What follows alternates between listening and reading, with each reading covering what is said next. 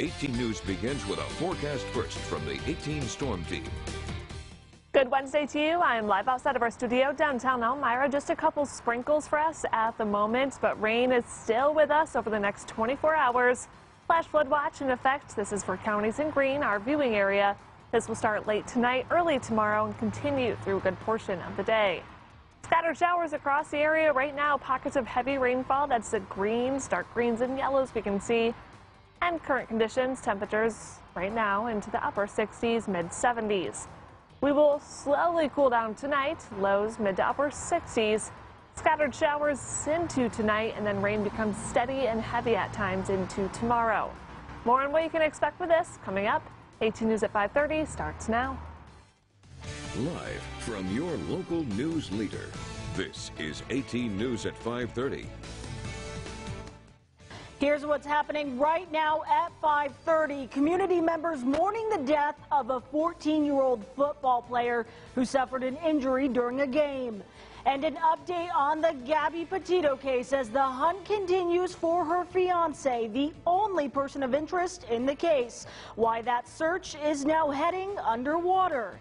Plus, the Treasury releasing just how much they've been spending on COVID relief. Details on that and how much more they have left straight ahead.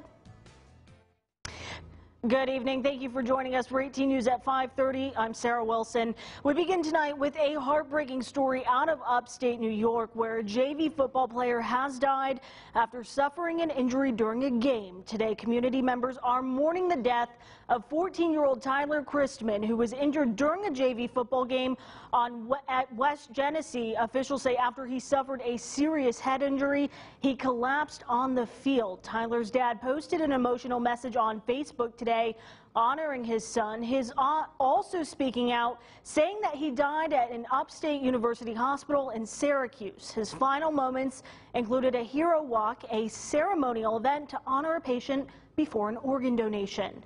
A couple near Albany charged in connection with the death of their infant son and now the target of a manhunt by the U.S. Marshals Service. Anthony Ojeda was charged with the murder of his 6-week-old son, Eli. Ojeda's husband, Neil Garzin, is charged with endangering the welfare of a child. Baby Eli died in December of 2019 after police say he ingested methamphetamine.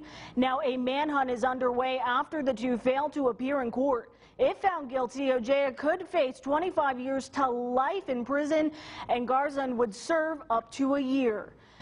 A new state law in New York is causing outrage among some members of law enforcement. The Less is More Act became a state law last week and is intended to cut down on parole violators for those who are behind bars on technical violations like being late to a parole officer appointment or missing a curfew. State officials say they are trying to prevent longer prison stays for those who violate parole. Law enforcement officials argue that holding a parolee on violation can keep the community safe. Of the 17 people that walked out of here, we have active investigations going on with some of those individuals where they are people of interest in other very serious crimes. They were being held here in our jail on a parole violation. They were off the street while the investigations proceeded. Some sheriff's offices in New York say they plan on doing a full risk assessment on every inmate released under that new state law. Meanwhile, Rochester police have arrested an inmate who was released just yesterday as part of that new Less is More law. Parolee Joseph Riviera is charged with the murder and the death of Heather Majors. He was arraigned this morning. Majors was killed in her apartment on July 10th when police say she was stabbed over 30 times. Riviera, who is 21, was being held in the Monroe County Jail for violating the terms of his parole. Investigators were building the case against him when he was unexpectedly released yesterday morning, but authorities arrested him last night without incident. Yesterday, coroners confirmed that the body found last weekend was missing 22-year-old Gabby Petito. Now the search is intensifying for the only person of interest in that case, Brian Laundrie, Gabby's fiance.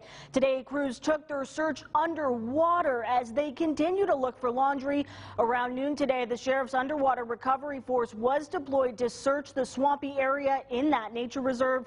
The commander leading this search says about 75% of the 25,000 acres they're combing through is in fact underwater. Police say Laundrie went to the reserve last Tuesday and has not been seen since.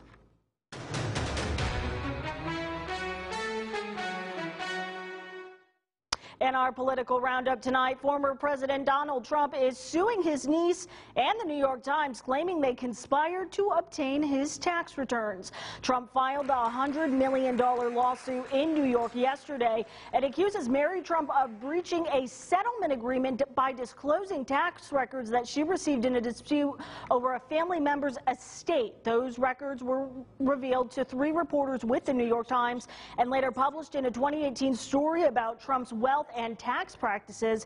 In a statement, the Times says it plans to challenge the lawsuit. Mary Trump is calling her uncle, quote, desperate.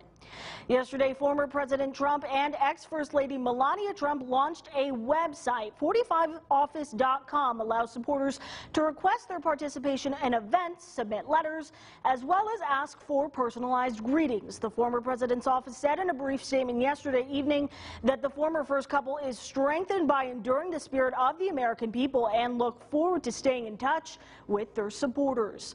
And should the candidate with the most votes in an election automatically win? Well, a Pennsylvania lawmaker says no, not always. Lancaster County State Senator Scott Martin wants to make sure voters aren't writing in candidates as a joke. Under the bill, a write-in candidate must receive at least the same number of write-in votes as would be required if they had filed signed nomination petitions. If they don't, they can't win. Martin says this would weed out write-in candidates who are chosen by friends as a prank or who just don't have any interest or experience. A committee approved the bill, which will now head to the full Senate. Coming up right here at 5:30, the U.S. Treasury has released just how much they've dished out for COVID relief. Those numbers coming up next. A cloudy and rainy day for the Twin Tiers. We're seeing clouds now at the Elmira Corning Regional Airport and scattered showers across the area. Scattered showers into tonight, rain steady and heavy at times into tomorrow. I'll have more on this in my full forecast. Stay tuned. You're watching 18 News at 5:30. It's time for your Daily J. Shop ChooseNissan.com. Here's today's category: Lottery. Now, the clue. A bartender in this Show Me state received a Powerball ticket as a tip. A huge tip. It won $50,000. Stay tuned for the correct response.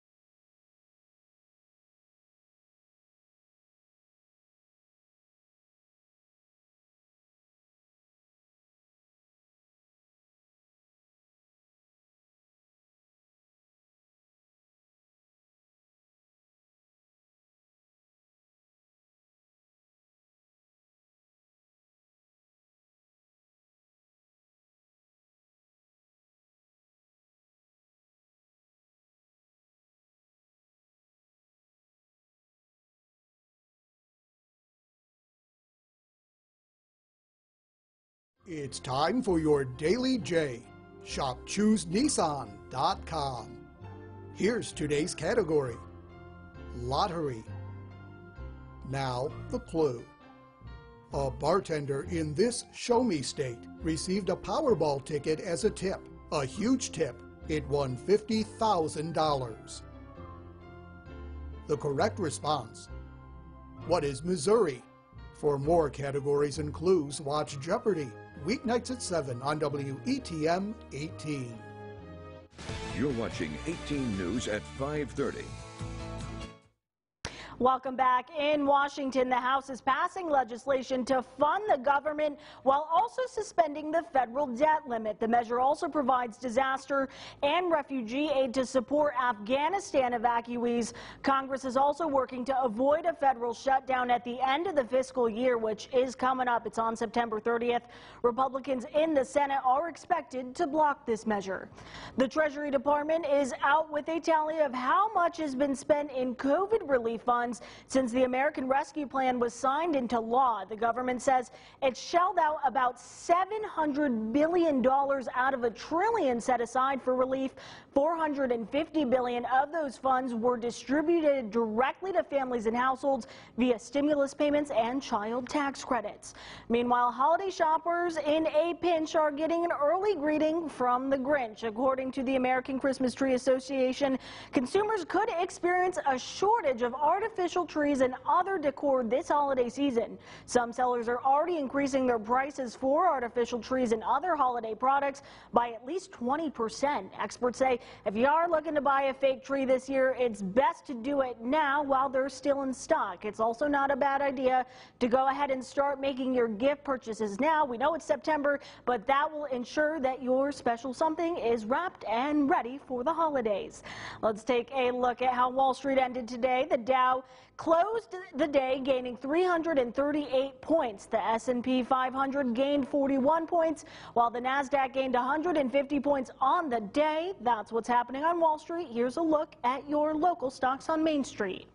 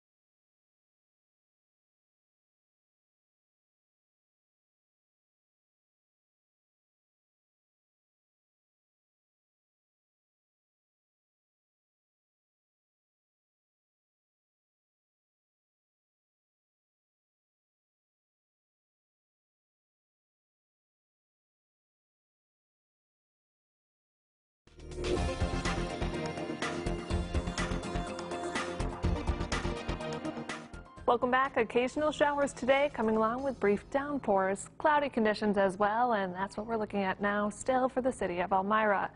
Scattered showers today, but rain becomes steady and heavy at times tomorrow.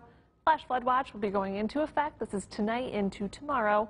This is in effect for the Twin Tiers as we have that potential for heavy rainfall. Conditions favorable for some isolated flash flooding to occur through Thursday.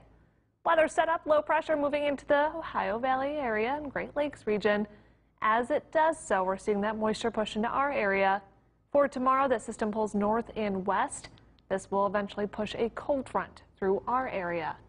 Scattered showers right now, some pockets of heavy rainfall. That's the shades of dark green and yellow we can see on our satellite radar.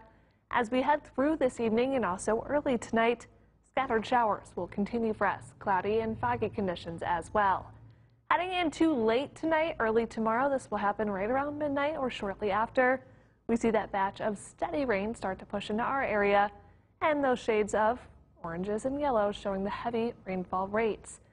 Slowly but surely, the system will continue to progress from west to east throughout the pre-dawn hours Thursday and also mid-morning hours on Thursday. As we see that system continue to move through, steady rain will come along with it. In the wake of that cold front, still some lingering showers. This will be the case through tomorrow afternoon.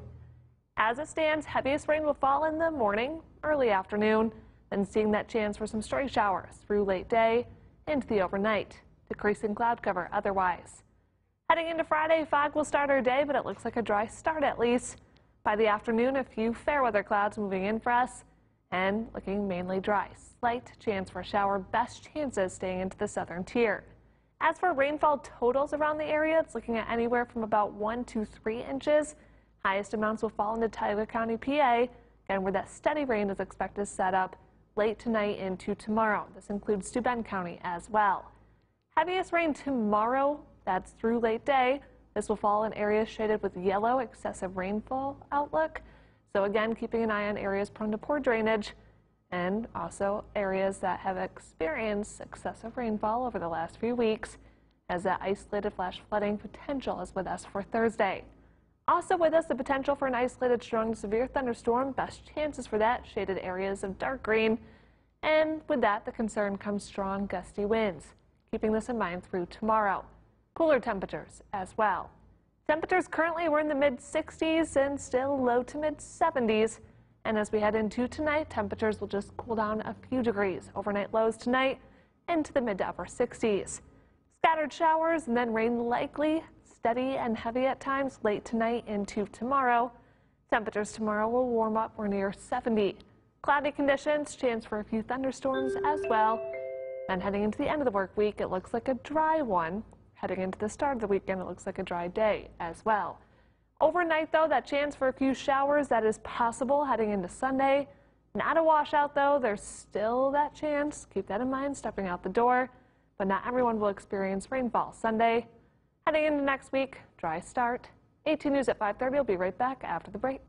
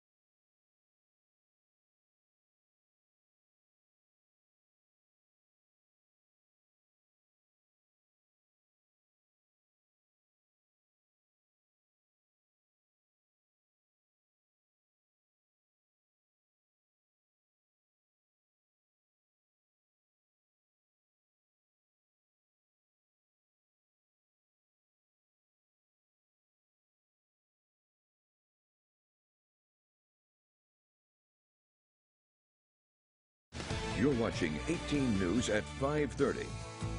Hey, it's Scott and Allie. Nice to know our friend the rain has not gone too terribly far from our lives. Oh my gosh, I feel like we live in Seattle, right? Ooh, oh, this That's summer. what it feels like. Well, also say goodbye to these things. Do you remember all these like cute little plastic toys that come in the McDonald's Happy Meal? Do I remember? Just the other night after Gavin's open house at school, I took the kids to get Happy Meals, and of course the plastic's in there. So as a parent, I applaud that the plastic toys are going away. Oh, look at the My Little Pony at the top. I know. Oh, that's like a collector's item. I think that if you have any of these, remember the Fry Guys, the little plastic Fry Guys? Oh, gosh, yeah. You're probably going to make a lot of money because by 2025, they said they're going to phase out plastic toys, or at least as much as they possibly can. I wonder what they're going to replace them with. Felt Because dolls. a coloring book really sounds fun in a Right? Happy Meal. Felt dolls. You know what's great for you, though? Besides Legos, I'm sure this is the numero uno thing that you step on as a parent. Oh, if I have to clean up one more McDonald's plastic, and we don't get it that often, Yeah. but they breed, they multiply. Oh, I One know. Happy Meal toy becomes 10. I don't know how. All of a sudden, when Gavin and Lydia aren't looking, throw it in the garbage. Oh, don't blow up my spot, girl. Right. All right, I've got to while we're on the subject of kids, I got to share this video with you. It's really cute. Do you remember as a kid, you would play the game Ding Dong Ditch? Oh, yeah. Oh, yeah. Well, these kids did it, but they haven't really understood the concept of like a video camera, and it's kind of humorous. Yeah, so, it's got to be hard to play this now. yeah, well, you're about to see how hard it is. I want to point out the fact, look at the little Allie Payne, the girl always the instigator here, getting the boys to do what they shouldn't be doing. Heck yeah. Can we eat this? No. That's only for humans. Did you see the refrigerator? Should we ding dong? Should we ding dong, bitch? We have before. We have before. No, because there's a camera on it. Here, I'll cover the camera. Wait a minute. You're already busted. And I Hold also on. like that they've admitted that they did it before, too. Hello. Now they're doubly busted. Yes. Oh, man. exactly. Something went wrong there. You figure it out. Scott, you're a troublemaker. You should teach them how to really do this. Oh yeah, tape it up. Here's what you do. Stand on the side. Here's what you do. If the camera, you stand there, you tape it up so they can't see your face. Just your and, hand. and then you ding dong it. On On that See? note, more 18 News next. Bye.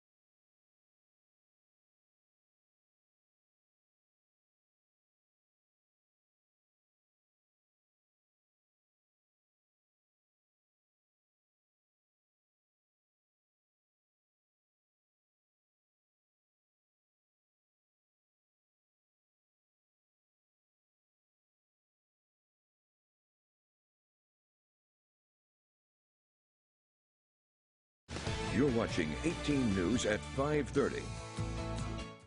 That does it for us for 18 News at 5:30, but don't go anywhere. 18 News at 6 is happening right now.